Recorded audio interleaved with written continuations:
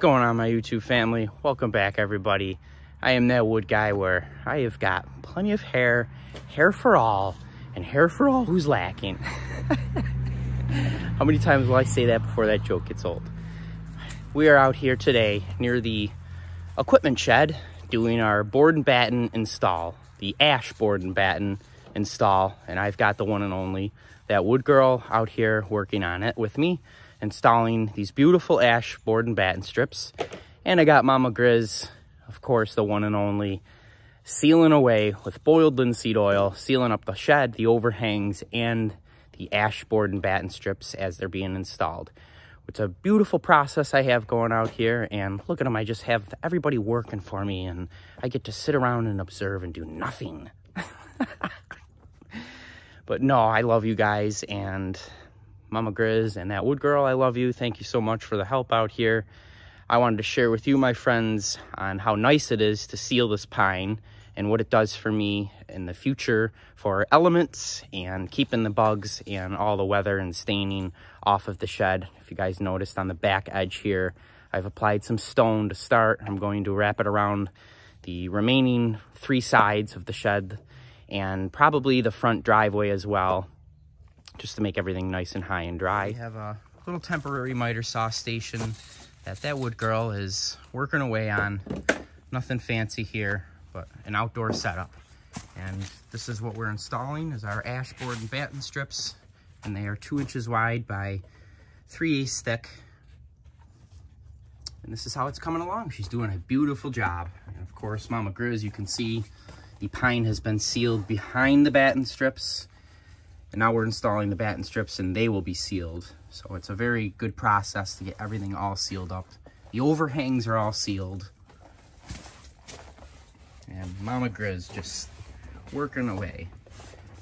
And not only does she have just, I can't even list the amount of woodworking projects under her hand. Now she has a whole building under her belt. With a lot. Sealing and right there, a brush, all by hand. No spray gun for Mama Grizz. No. It's all done by hand, worked into the wood, which personally I believe is your most durable finish.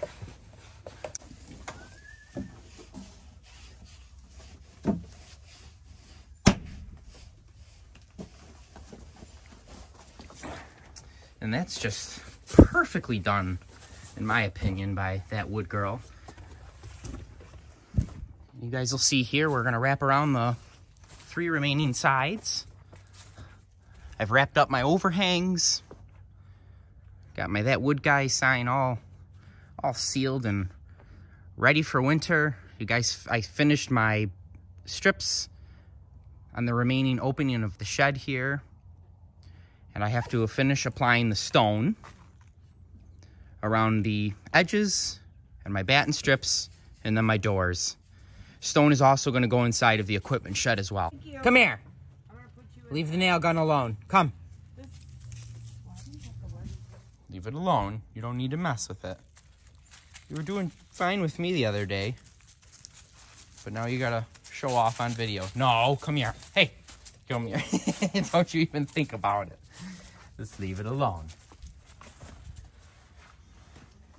I have big plans for the inside of this equipment shed, my friends. It's not only going to serve just the storage for the equipment, which I'm just happy about, to have my machines under some cover, but also this little room over here I'm going to turn into a utility room, accessory saw room for my chainsaws, chainsaw sharpening, processor sharpening, and or maybe, you know, a cool little hangout area just to be able to come in and have live streams with the whole crew and everybody in there just hanging out.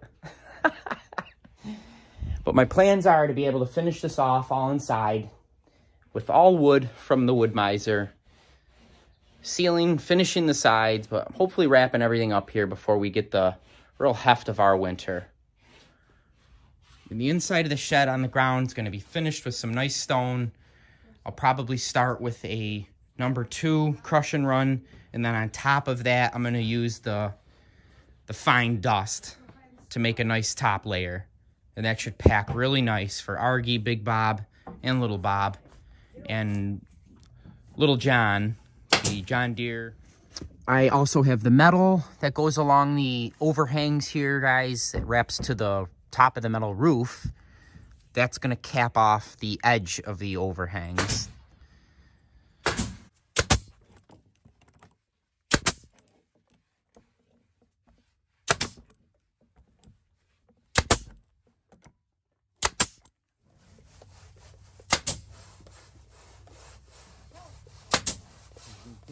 The fish goes up and down.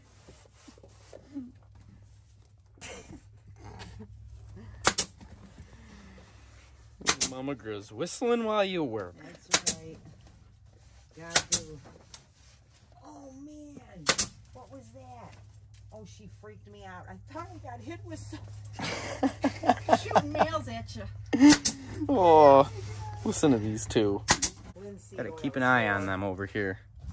So, guys, if anybody's picked up on it by now, maybe drop down in the comments. Faith, come here. But when it gets later at night here, we'll show you what we got going on around the shed, and if you guys haven't picked up on it already.